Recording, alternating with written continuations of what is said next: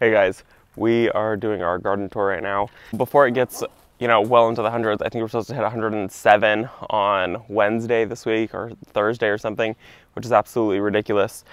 We wanted to come out here and film. It's like 95 right now, still terrible, but I wanted to come out and show you guys everything. Cosmos are starting to fizzle out a little bit, but there are plenty of buds still coming through, and these have been absolutely amazing. The bumblebees have been enjoying it, the honeybees have been enjoying it.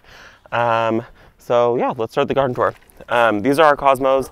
We just threw seeds down a couple months ago, probably like 2 months ago, and this is what they're doing. There's all kinds of really beautiful ones, and then right behind that, this is the first year that this thing is actually doing anything. We planted this. This was just a little stick. This is a October Glory maple tree, and it is finally like putting on some real growth this year. Then as we come down this way, these are just some pansies and our arborvitae that we've had, and I think I'm going to end up keeping this combo. Love it by the arbor. Over here, this is our massive butterfly bush. I'm not sure the variety on it. It was one that I just picked up at a small garden center, and it has been full of white buds, and they just started to really crisp up. So I'll probably go back and kind of deadhead this some and keep it in check because it's starting to really grow into our driveway here. Down this way, so right here we have some oxalis. It's starting to turn a little green. It usually is a very dark purple color. I think it's getting too much light up here, so we'll probably end up having to move it, but the pot is cracked, so it's got a little bit of a lean to it. And then back here is our plum tree. We just picked all of the plums off of this tree that we could reach. The blue jays were going after it like crazy, and they would eat like 2 bites out of a piece of fruit and then leave it for dead. So we tried to get as much of the fruit off as possible. I still see more that the jays have gotten to, so I guess we're just gonna leave those ones. Then coming this way, this is kind of new to us. This is where we've been selling excess plants that we have, things that we've started from seed, things that we've started from bulbs in here. And this is all just a self-pay garden stand. We have people that come by all the time. We don't have like hours per se for it. It's, we leave it out, and it's been really good so far. We've met some really cool people, and it's just this one wall in the driveway here. We have things that are free. We have, everything's got a price tag on it. Things are super cheap here. But we have loved doing this. We've been able to meet some really cool people. We'll just peek in here on this side before we finish that, but this is our Super Tunia Vista Bubblegum by Proven Winners. This is 4 plants, and we have cut it back multiple times because it has just gone absolutely crazy.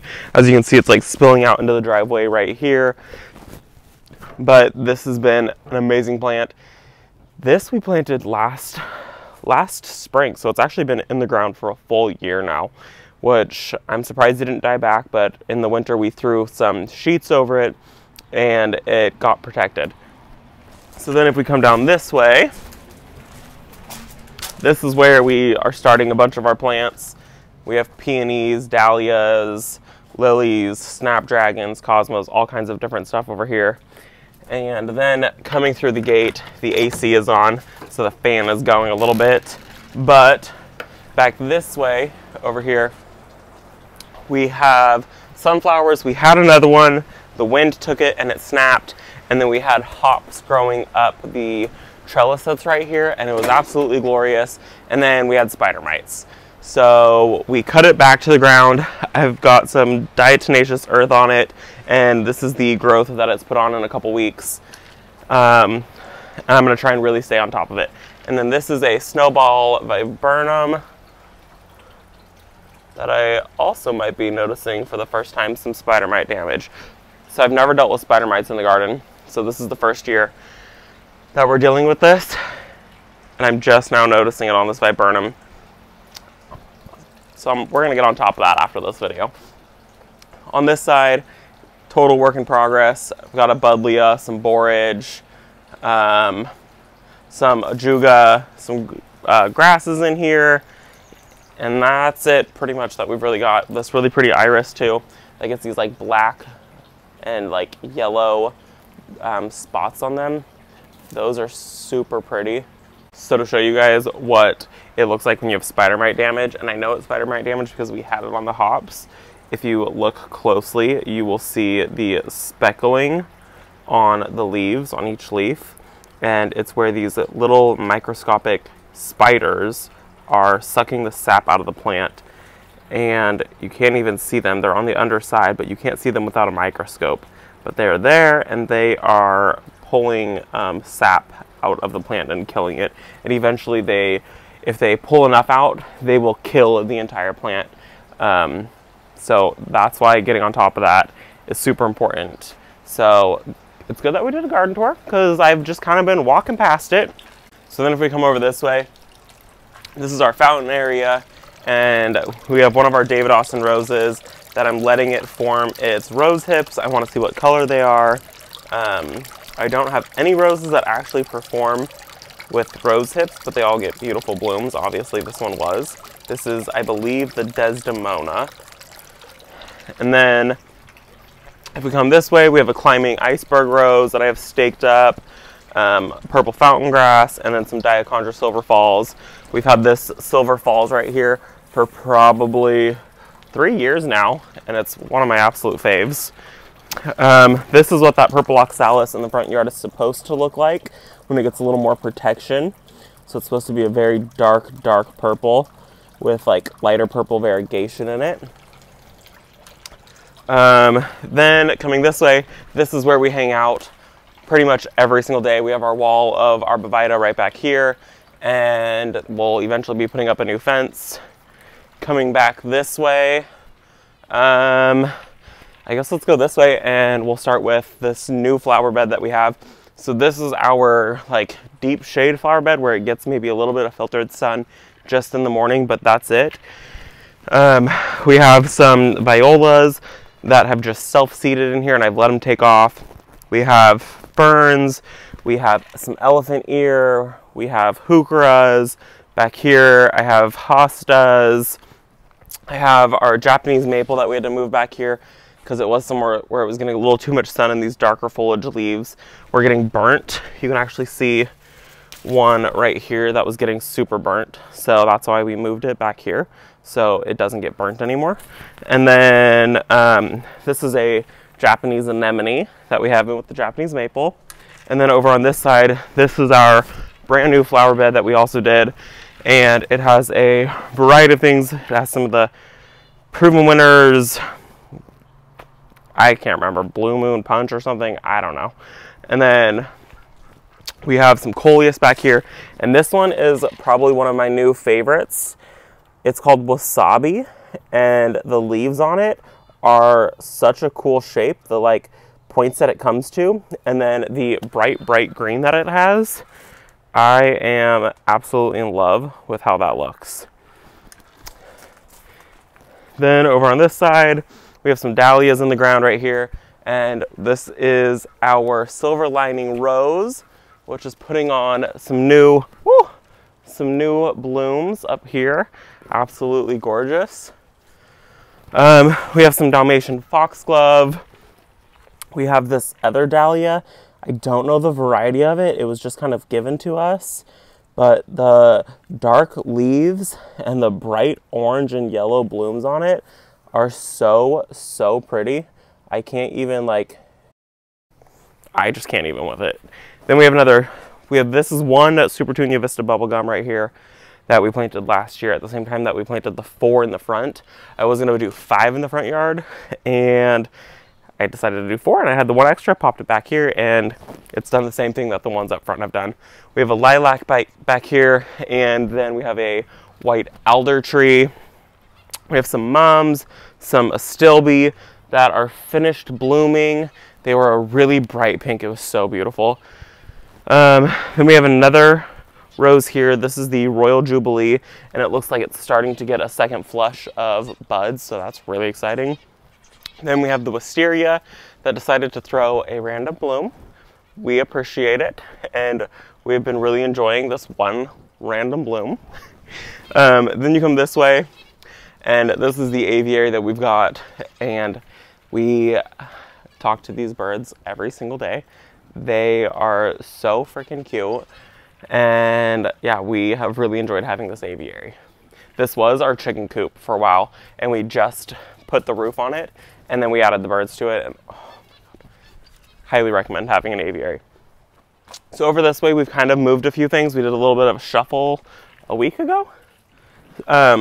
So these are the Petra's wedding ball dahlia, and these are one of my favorite dahlias. I will always be growing these ones.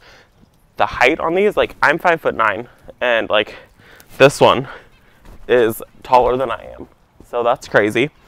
So back here we had our Kilmarnock willow, and it was just getting lost in this like sea of dahlias, because last year the dahlias only came up to about here, and this year they're even taller.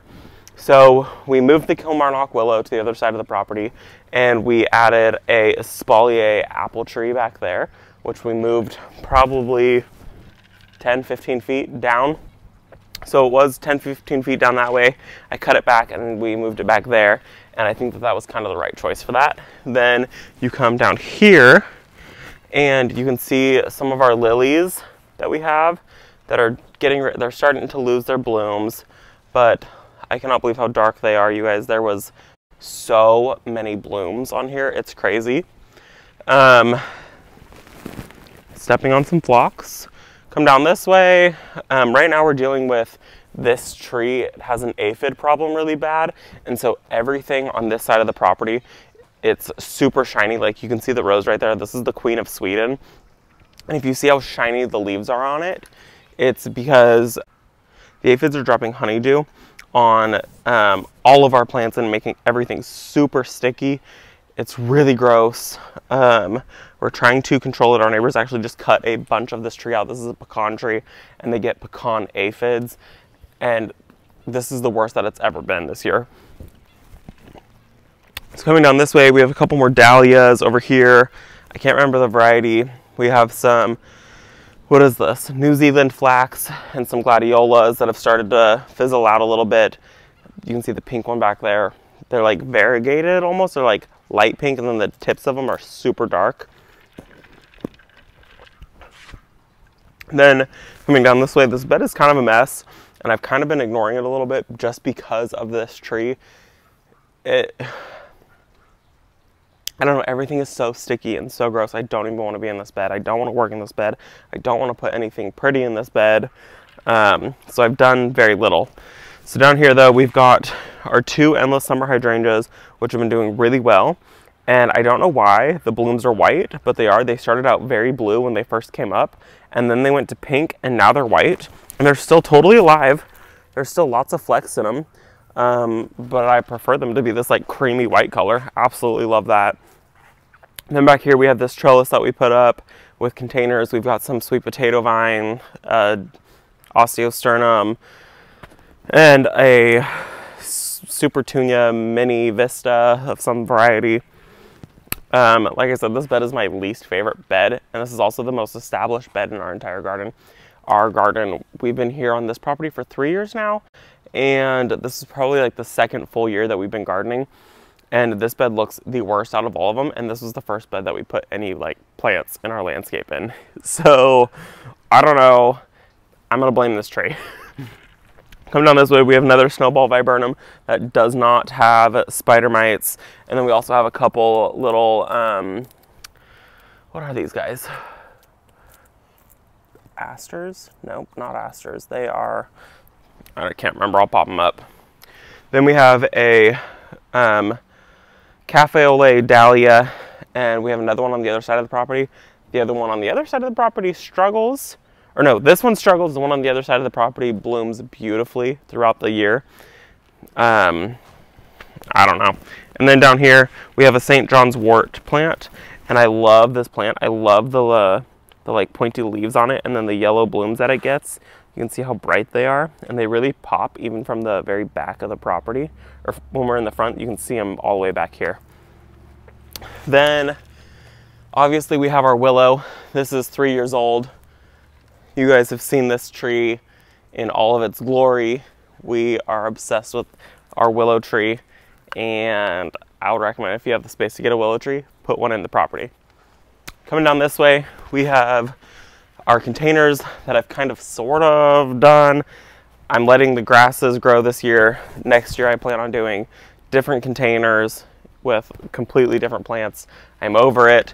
I hate the containers. They're chipping, the paint on them. I don't want to paint them though.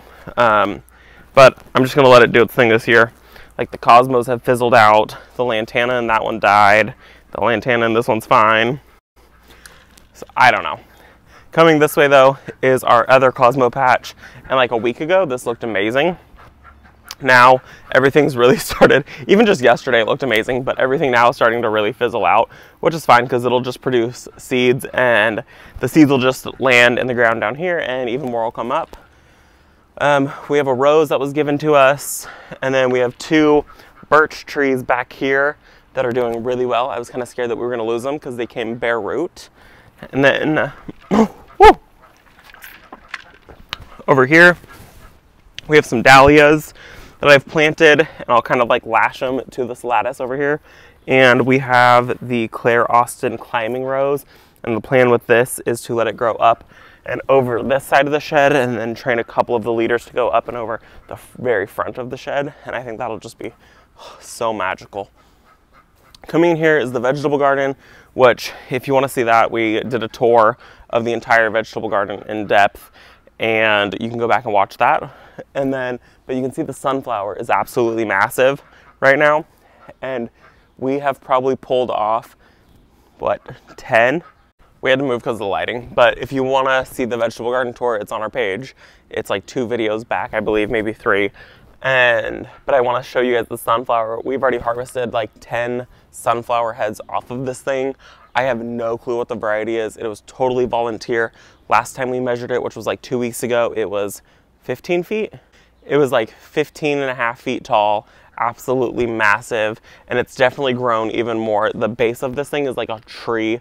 It's massive. So we're gonna just continue to harvest sunflowers off of it and enjoy it until it decides to no longer be here with us. This is where we moved the Kilmarnock willow, and honestly I think it's a lot better over here. We can see it now because it was over there hidden behind the dahlias, and we could see it when the dahlias weren't there, but they're so massive and they're up for so much of the season that this just needed to be moved, and it kind of like masked the fence a little bit. It's really, I don't know, we like it over here now. This is a lot better for us. So coming this way though, our compost, and then we have 2 more birch trees. We really like this oxalis, so we have it planted everywhere. I think we have it like in like 4 different locations. We actually have it on the other side too, under the lemon tree. And then we have a sweet potato vine. Down here we've got hellebores, our birch trees, and then we have some of the Black Knight Scabiosa, which is getting its very first bloom. And it's supposed to be a very dark, dark purple, almost black bloom. Then here, this is a Voltex, I think. What's it called? Vitex. Yeah. This is a Vitex, and the bees are on this all day long. Like, it is insane. It's covered in blooms. This is the 2nd time this season that it's already bloomed, and like right now I can just see 1, 2, 3, 4, 5, 6. I see 6 honeybees just at a glance on this thing. It's crazy, you guys. Down here, this is a lantana. No, not lantana. This is a verbena. I called it lantana over there too. Yeah. It's verbena. So this is a verbena. The white one that's over in those containers is also a verbena. This is the 2nd year that we've had this one. Then, kind of tucked in this flower bed, I have a little dahlia down there that gets these purple blooms that was given to us. We have the White King Delphinium, which has started to flop. I grew it from seed. I probably won't grow it again. It didn't do what I thought it was going to do. And Delphinium is just an annual for us. It doesn't perennialize. Coming down this way though, this is the most beautiful thing on the entire property. These are the Cafe au lait dahlias that are doing super well on the property. Like, they are a dinner plate dahlia, and they are huge, you guys. So then over here, tucked back in there, we've got 2 different varieties of coleus. I don't remember the names. And then I planted an amaranth behind this dahlia. It's called Coral Fountain, and last year we did Emerald Fountain, and it was so beautiful. But this year, all the Emerald Fountain died that I started from seed. So I started some more Coral Fountain, and I started it a little bit later. And so it's only like a couple inches tall, you can't even see it. But I put it back there, fingers crossed that it grows up. I'll pop a picture of last year's, and the Coral Fountain has these like bright pink, well, not bright pink, they're like coral colored tassels that just hang down, and I think that would be so beautiful, the coral with the cafe au lait dahlias. Down here we have a Shasta daisy that's covered in aphids, and so I just threw some diatomaceous earth on this guy also. Our red bud tree that we have, it's doing okay. It doesn't like, I mean, they're such slow growers, so it hasn't put on much growth. I think it grew maybe like 4 inches this year at most. Down here we have some more Japanese anemones, and I just noticed before we started filming this that I've got the first set of buds coming up, and I cannot wait for this to bloom. This was one of my absolute favorites in the garden last year, was the Japanese anemone blooms. This was just covered in them. Then we have some kind of rudbeckia back here, and I think that this like cross-pollinated between something else, because this is not what they looked like last year. And these like long like petals, I don't know what it's doing, but it did not do that last year, and I'm in love with it. It's got these like trumpets almost. I don't know if you can see that, but these are really fun. Absolutely am loving those. We have our butterfly bush here, which is also a little bit spent. And then down here, I was deadheading some dahlias. Down here, this is one of my favorite petunias that I've ever seen. It's not looking like it's a fast grower, but it is like black. So like, I've never seen a black plant. They say black doesn't exist, just dark purple. But you guys, this plant is black. So my plan is to propagate this if it's, you know, something that I can easily propagate, and I'm going to be putting this throughout the entire garden. I bought one, and then I came home and I was like, oh, I need more of this. I went back, they were all gone. So I'm going to try and propagate that if I can. Over here we have our hydrangea. This is the Limelight Prime, and it's budding up beautifully, starting to bloom. This was a showstopper in the garden last year too. We loved this. Out of all the hydrangeas that we've ever had in the property, this was probably one of the favorite hydrangeas. Down there, what rows do I have? So I just planted these astilbe down here. I let them burn a little bit, but then right here we have the Alnwick rose. I had to transplant it over here because it wasn't doing well in where I had originally put it, which was in the side yard directly behind us. It wasn't doing that well, so I moved it over here, put something that was doing better. And then this is a forsythia. We have a hops bush. We have 6 different varieties right here of columbine. We have yellow, and then we have purple. And this front yellow one this year, it was really weird. It sent out red blooms. I don't know why, but now they're all yellow. I don't know what's up with that. But these are also super infested with spider mites, and I have no clue what I'm doing to get rid of spider mites. This is the first year I've ever dealt with them in any fashion, and they are on multiple things. So trying to like wrap my head around it, I'm trying everything: neem oil, horticultural spray, I'm trying insecticidal soap, and now diatomaceous earth to get these guys under control, because I'm not going to let them decimate my garden. So behind the columbine that's covered in spider mites, then in this bed, which is a really deep bed for us, we don't really have any beds that are this deep, but I think this is the lungwort, moneywort. I don't remember, I'll put the name up, but this is from Little Prince, and the blooms on it are really pretty, really delicate, and I like the icy blue foliage. I have another wasabi coleus right here, and then 2 other ones. I think this is the Sedona Skies, and I don't remember that one. Then right here, I have some amaranth. This is the Love Lies Bleeding. and this should get like this tall. It should be like over 6 feet tall, and then it'll start to drape and have really beautiful tassels. I'm hoping it really starts to take off here very soon because it's not doing much. Then here, this is the Pugster dwarf butterfly bush, and it'll get maybe another foot tall, another foot wide. So it's the perfect little butterfly bush to just kind of tuck in somewhere if you don't have space for a massive one like the one that we have in the front yard, or the blue one that's behind the camera now. Behind the Pugster dwarf though, we have this white Rose of Sharon. This is the white chiffon Rose of Sharon, and it is so beautiful. The white blooms on it. Let's focus on this one. This one is even like prettier. This is what they look like when they just open up. Absolutely gorgeous. And then even as they're starting to become spent, they're still really pretty, bright white color. This thing is gonna get massive. Then in front of that, we have a dahlia, and then we have a little quick fire hydrangea, which, let me get over here. It's starting to get its first set of blooms. You can see that they're like a white and like soft pink color, and it gets these like giant disc shaped. It gets these giant disc shaped blooms, and I cannot wait for this one to bloom. We haven't seen it bloom in the garden yet. I planted it this winter in the garden. Then we have some salvia lining the front corner of this bed. And then behind that is this Dusty Miller, which, you guys, this is insane.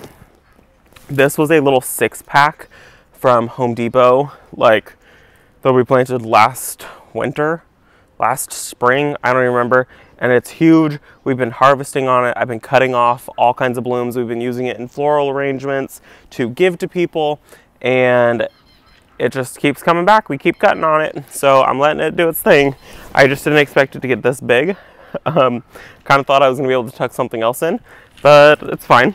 Then over here though, this is one of my absolute favorites. Like, you can see this branch that I gotta move. This is the Helen von Stein lamb's ear, and it's covered with all the like crap coming from the Dusty Miller, but they're so soft and they're so large, and you wouldn't even know, but right tucked in here, there's like a sewer drain clean out that you can't even see anymore, and I planted it there specifically to hide that. Then right here, I have a little lilac. What's the variety?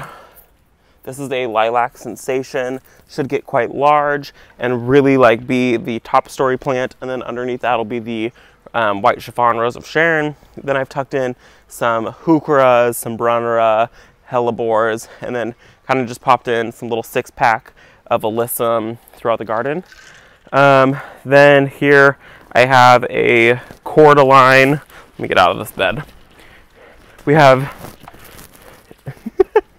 right here we have a cordyline, and I don't love it, but it's here to stay.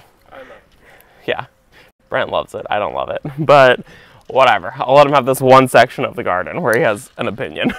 But other than that, you guys, this is pretty much the garden tour. Things have just taken off like crazy so far. We're in love with this side of the garden, where we're not having an aphid problem so much. I mean, I have aphids on the Shasta Daisy, but where we're not dealing with them raining down all their honeydew. So we sit on this side of the garden, we enjoy this side of the garden, we try to ignore that side just a little bit. Yeah, so that's gonna be it for this garden tour, you guys. Thanks so much for visiting our garden, and we'll see you in the next one. Bye.